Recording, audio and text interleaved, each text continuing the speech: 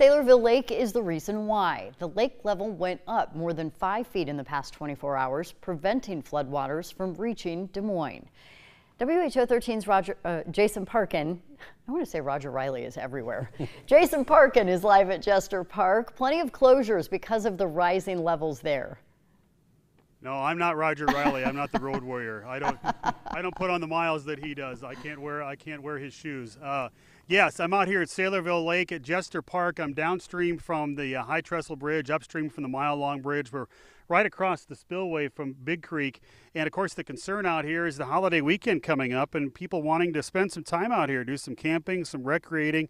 The areas that'll be affected at Jester Park are east and the north sides of the park, campgrounds 2 and 3.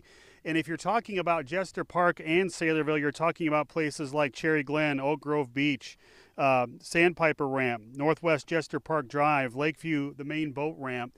Those are the places that are going to be affected.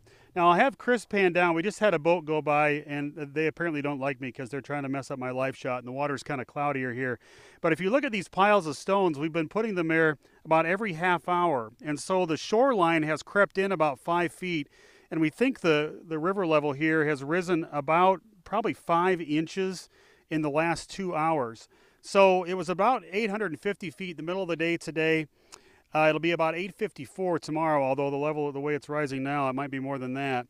When it peaked last month, it was at 860 feet. And I'll have Chris, if he can, about halfway up this gravel drive here, you'll see a line of some debris here. That's from the last peak, that black stripe of kind of debris. And then that parking lot up there, we think is going to be underwater. This will all peak on the 6th of July, this Saylorville Reservoir at 876 feet.